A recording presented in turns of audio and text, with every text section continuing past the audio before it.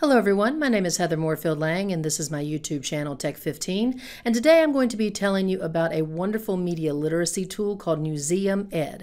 Now this is the online resource for education for Newseum. This is the online resource for the brick and mortar location, and there's a wealth of information here for primary resources, media literacy, all different types of stuff, and I'm going to show you what you can find in this resource right now in the next few minutes. So you have a wide range of tools here on the left side of the page. You have Ed Tools, Ed Classes and Training, Ed Collections, Ed Ideas, Ed Community. Then you also have Media Literacy and Why NewseumEd. You'll also see all different types of information that they have that kind of repeats what's already there. Just a few things that I'm going to focus because I highly recommend reviewing and checking out this site on your own. If you click on Media Literacy, you're going to see they have media literacy booster packs, weed out propaganda with seeds. So when you click on that, you're going to get things like you have a selection of items. You have activities, you have lessons, you have primary sources, just a wide range of things that they offer here at NewseumEd. And so you get a poster with the acronym of SEED of weeding out propaganda. And the first thing you're going to notice on every page is it's going to ask you to sign up. And if you don't have access, it's completely free. All you have to do is go in and register. And when you register, it's username, email, password. It is 13 and up. You can show this to your students or you can use this with your students. Now, a few other locations you might like to look at. Ed Tools. Ed Tools are going to show you all different types of materials. You're going to see artifacts, but if you start looking around, for instance, one of my popular, I kind of like to focus on a particular search. I like to use teens and politics. So if I use that in a search, I'm going to come up with artifacts.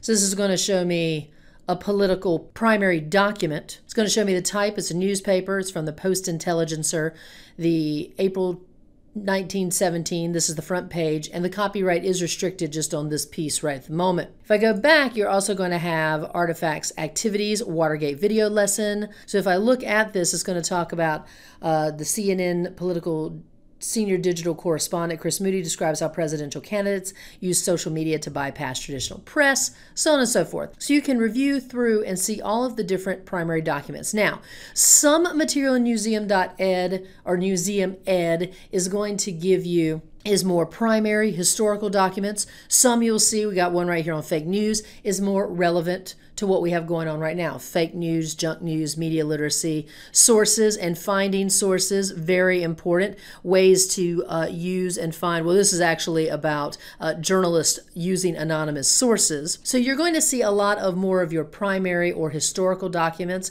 but on the flip side, we also have information about voting, primaries, all of those types of things. And then you can continue to look on through from here. They have ed classes and training on a variety of topics: fighting fake news, navigating Newseum, ACE Reporter Challenge Scavenger Hunt, all of making change for civil rights, all of those types of things. You have ed collections, and this is where I was already showing you some of this. Freedom in the Balance, Making a Change, First Amendments in the Civil Rights Movement, Women, Their Rights and Nothing Less. And so a lot of material available here for you to use in your classroom, with your students, in your libraries. Great materials for ideas for lesson plans, exploring items by theme, activities, all different ideas that you can use in the area of news, literacy, media, and digital literacy. Lots of materials, completely free sign up. Wanted you to see it without being signed in so that you could see what it looked like before. You'll have full access once you're signed in if you're interested, but wanted you to see the wealth of information that is available for you here at NewseumEd, a wealth of information available for you and your students. Hope you enjoy. Please subscribe to my channel if you like what you see. More videos to come soon. Thanks so much. Have a great day.